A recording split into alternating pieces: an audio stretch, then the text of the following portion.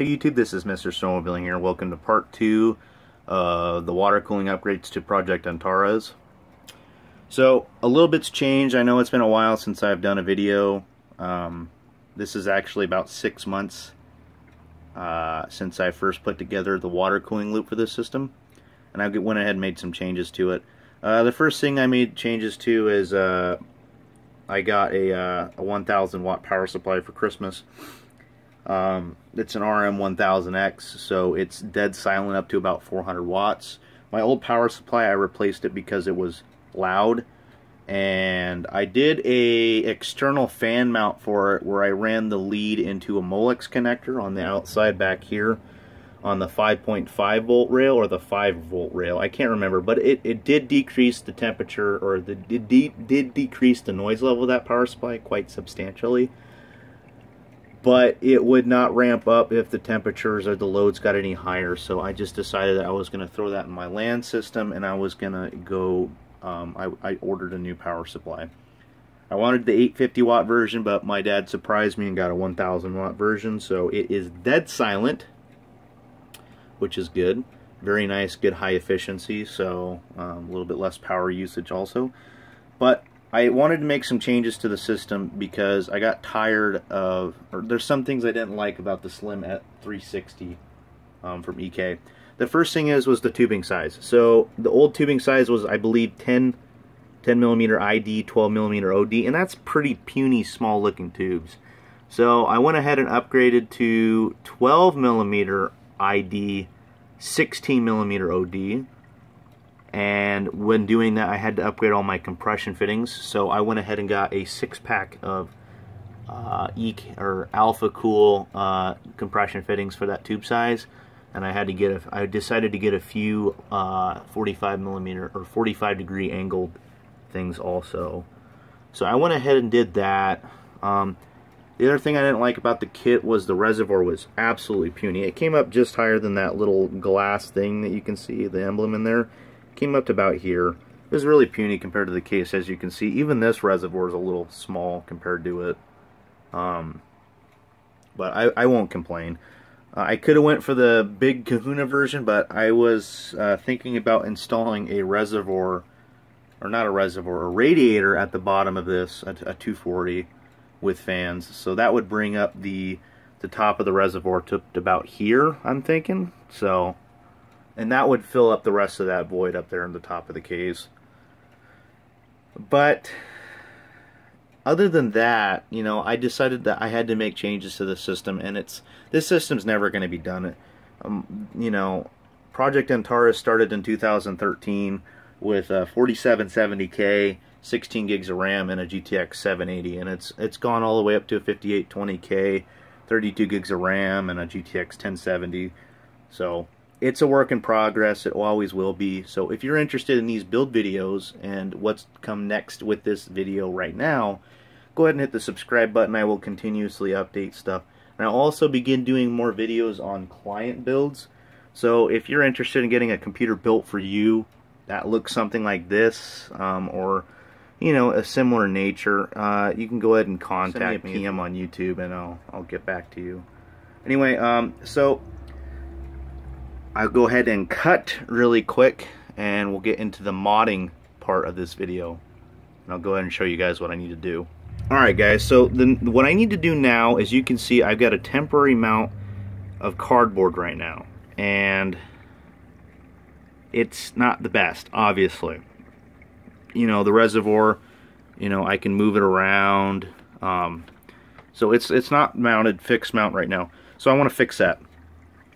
Now, the kit itself comes with this adapter that will mount the reservoir, the radiator, sorry, reservoir, the pump, Greg, come on.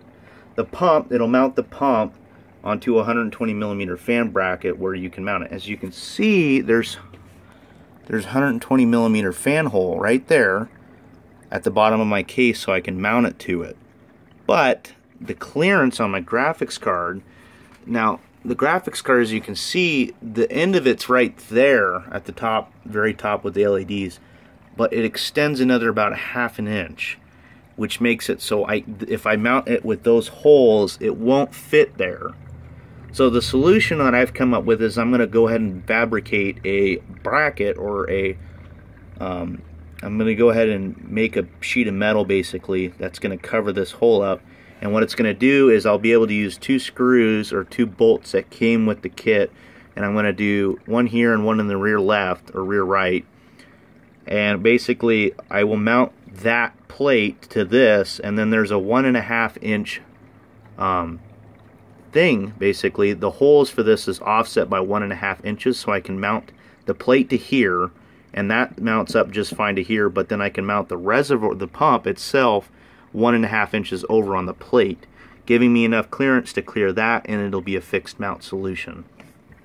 And the holes are universal, so if I want to, I can change the reservoir so it's facing the tubes out the bottom can face directly out like this, but I think I want them going like this. I think it goes a little bit better, but I don't know yet. And the other thing is for the people just getting into water cooling like I was, spend the extra $15 to $20 and get a drain set up for your loop. It is the worst thing in the world to try to drain a loop that doesn't have proper drains. So this setup cost me literally less than $10, and it's not the most elegant solution in the world, but it does work. I basically just use an extra compression fitting that I had in my 6-pack, and this is on the in port on my pump, but since I'm using the reservoir, it doesn't matter. So that's the in port, and basically if I crack this top on the pump or the reservoir, it will drain directly out this. And at the bottom, all I did was I picked up this little barb fitting on here, and you know, it's a little barb fitting with a G1/4 plug that screws in there, and that gives me enough room so I can basically, where my computer is up here, I can pull my computer forward, and then I can put a bucket or whatnot right here on my desk somewhere, and then I can just drain my loop really easily, and makes it a lot easier. So anyway, guys, I'll go ahead and cut to me starting to fabricate the procedure, and I'll talk about that, and we'll go from there. Alright guys, I'm back. So the lighting is not going to be the best in here because I'm in my garage now, and I'm going to go ahead and cutting this plate basically that I'm going to be using for the mount. But as you can see, I used a 120mm fan, and these are the case mounts, or it's going to be able to mount to the case at the bottom down there. And then the pump will be offset 1.5 inches. As you can see, it's offset by 1.5 inches. And then the pump will mount here. So it's basically just going to be 2 cuts with, I think I'm going to use a bandsaw. Yeah, I'm going to be using a bandsaw for this. So, because I want the edges to be clean. And then this is the piece of metal I'm going to be using. It's a little dirty, but you know, I'll clean it up with the grinder, grind the edges off, and then I'll go ahead and paint it. So yeah, stay tuned. I will go ahead and cut this up, and we'll go from there. Guys, as you can see, I got the first cut done. I didn't want to record doing the bandsaw just because it's loud and it's annoying. As you can see, I got one more cut to do. Set silver line right down there, and then we'll go ahead and drill the holes and go from there. Alright, well, I went ahead, guys, and skipped forward a bit. I finished cutting the plate on the bandsaw, and now I already did one coat of paint on it. Temperature is a little cold, so I don't expect anything miracles to happen, but it's been set. It's dried for about an hour now. I'm going to go ahead and try to drill my holes, and then we'll go from there. So, yeah. Alright guys, so I went ahead and painted it, or I went ahead and painted the other side. The other side looks like shit, so that's going to be the downhill side, but I went ahead and cleaned this up, got my holes drilled, hopefully they're in the right spots. But yeah, it's basically about done now. Just need to wait for this to dry. I got it next to the fire right now, so it'll cure a little bit quicker, but yeah, pretty quick. We'll be installing this in the case and see how it fits up. So, alright guys, so everything's all done now. This is the next day actually after I let this cure. I got a little impatient with my plate, and it's It's a little scraped up, but you know, I'm not too bothered about it. It's just a piece of metal at the bottom of the case, and I'm not too concerned about it right now. It's just there for to help.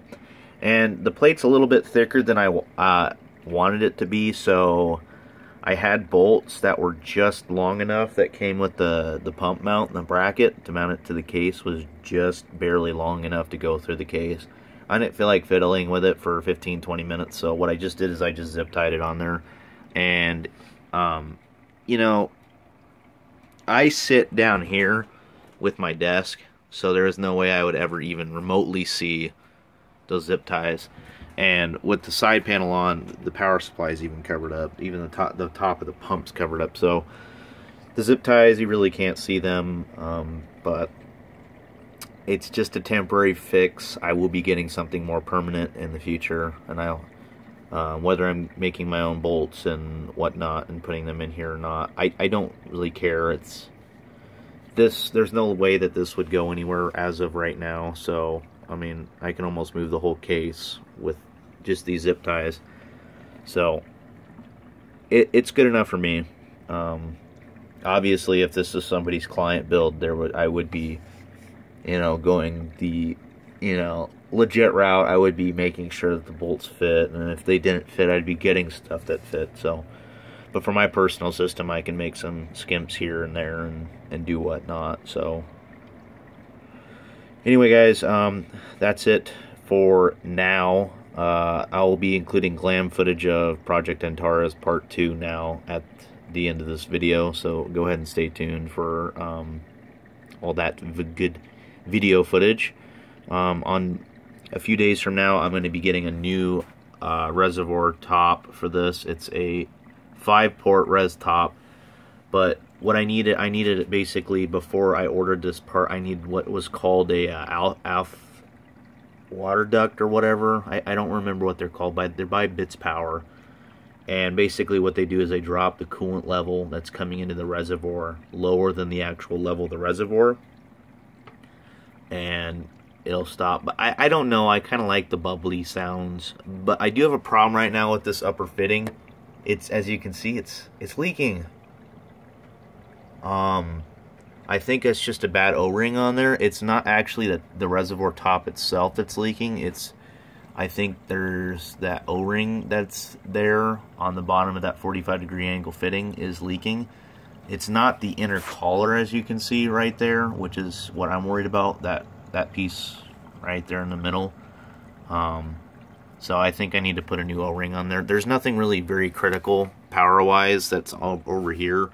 Now if it was this fitting, one of these fittings over here, I would be a lot more concerned about it, but all I've been doing right now is I've just been wrapping a little towel around there until Monday, or until this part comes in on Monday. And at the time of filming, this is Sunday, so tomorrow I'll be able to fix this. So yeah, if not, I'll be ordering a new fitting, but like I said, it's not the biggest deal in the world. There's no real power stuff down here, so if it does drip a little bit, it's fine, and the fix is on the way.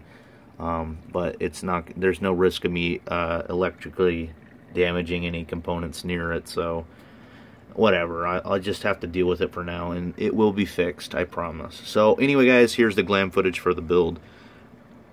I'll be recording me installing the new stuff when it comes on Monday. It's basically just a new reservoir top. So yeah, enjoy the footage, guys, and if you guys enjoyed this content, make sure you go ahead and subscribe. I can include some of the other client builds that I've done and start doing. I would actually really like to get into this, building these systems for people, because I really love doing it. But anyway, guys, I'll catch you guys next time.